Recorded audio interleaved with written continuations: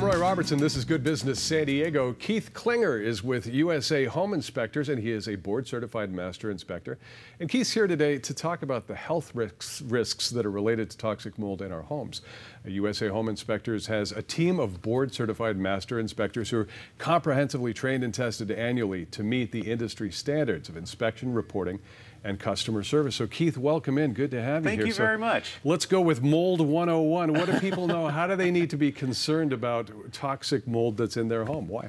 According to the CDC, mold can have a wide range of symptoms. Anything from just a stuffy nose all the way up to like chronic lung disease.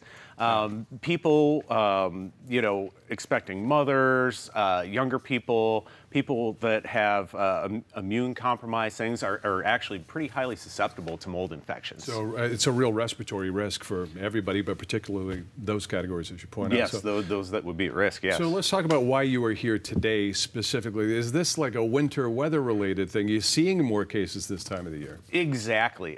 You know, with all the rain that we've had the last couple months, people have had flooding, backed up sewers, leaky roofs, all kinds of things that can go on in their house, and that leaves behind the moisture that mold needs to grow. So a lot of people might not think about it, but just because you had a leaky roof, but there could be mold growing behind that drywall now. Right, and some of those levels can be pretty high, elevate pretty quickly, and become really dangerous for people, as you mentioned, and I guess the key is to stay on top of it, right? Absolutely. I did an inspection in Claremont here recently. It was a tenant, and they didn't feel like their landlord had cleaned up properly after the mold, and they asked me to come and take a mold sample inside the wall. Well, that sample, as you can see here on the graphic, was about 300 times higher than what was generally considered safe. Off the charts is what it was, right? It was literally off the charts. You know, a spore count of 800 spores per cubic foot is considered safe. This one was 230,000. And that's a specific type of mold that you were telling me about, which I won't even dare to try and pronounce. Do you know what aspergillosis is?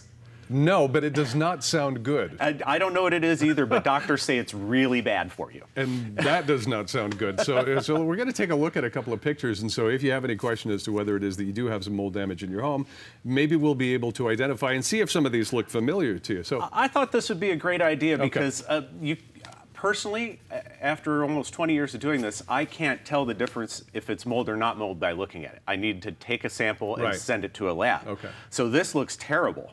And we took a sample of this. This was in somebody who had a really leaky roof. No mold. No mold in that. No mold. It actually looks more like fire damage, doesn't it? It does, but it's water damage from the leaky roof. All right. And then this. That's mold. You betcha. Okay, yeah. That looks familiar. That looks like something that's happened recently at my house. Yeah. What kind of mold? I don't know. Exactly. And so that one, we took a sample and it came back. Okay. And then this, I don't even know what that is. That looks like abstract art. It is abstract art. That's a dirty shower. That is actually bacteria. That is not a mold.